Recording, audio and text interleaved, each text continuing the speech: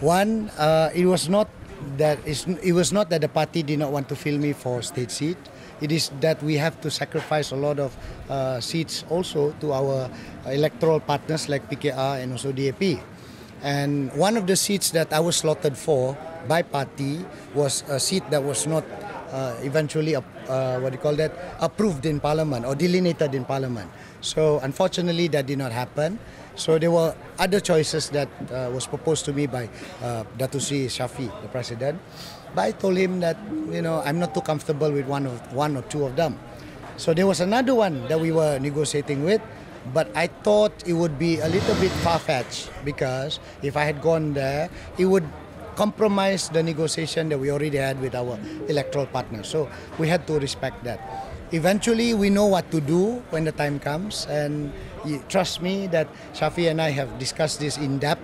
He is actually he always feels that I should go. He even offered me another seat just before nomination, but I still stick to my decision. That I want to make sure that the Kadazan people, the Sabahans, this time are given a very good role when we form the federal government. And of course, I would like to participate in that as well. Yeah. And the only choice for me to do that is I must never have two hearts. I must only have one focus and one heart. And that is the Kadazan people, the Sabahan people, the Pinampang people will be very well represented a day after the formation of the federal cabinet. And we pray that we will win. And when we win, we will do only the good things that we can for Sabah and for the federation. But if Sabah! Ubah! Sabah! Ubah! Sabah! Ubah! But if Sabah would win, yep.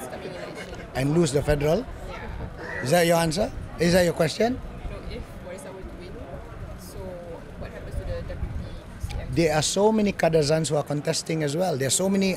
I'm not even looking at Kadazan. I must look at it from the angle that is the deputy chief minister must be someone, irrespective of who they are, must be Sabahans who are credible and trustworthy to defend and to do what is best for Sabah. So you're saying it's not like you're the only choice for the deputy? Am I the only choice? So you're saying it's not, right? No, it's not, because if I was the only choice, then how could I serve the federal government if I were to be given the chance to serve when we form the federal government? You being one of the founding members of Warisan, doesn't it tell something for the supporters? And being a founding member, it tells you that we have a bigger heart. I mean, I give you this. There's so many potentials who can become Chalun. Even Kak Adun, we were thinking, but there are big things we want to do for her as well, that we want her to do when we form the government. That's why we have decided that there are bigger things in play. Not only about being Deputy Chief Minister, not only about being Chief Minister, but who knows, like I said to you earlier, if we make it at the federal side, why not? But even then,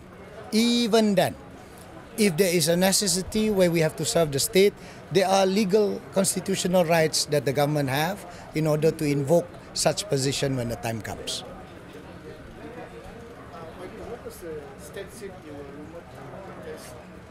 The state seat? Oh, we make it no secret now, Darell. Darell.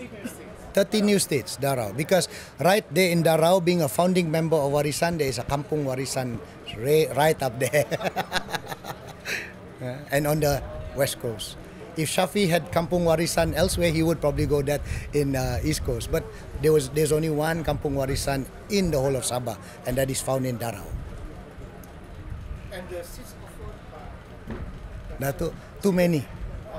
Because as a deputy president, I'm privileged to go anywhere I want.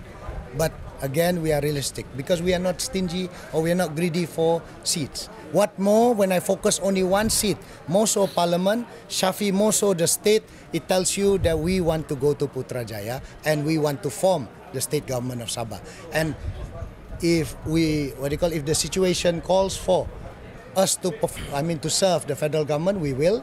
At the same time, when the situation comes for Shafi to choose who is best to serve as his deputy chief minister, I don't see any problem in choosing anyone simply because we have talented people who will become young Bahormats a day or a minute after the election in 9th of May 2018.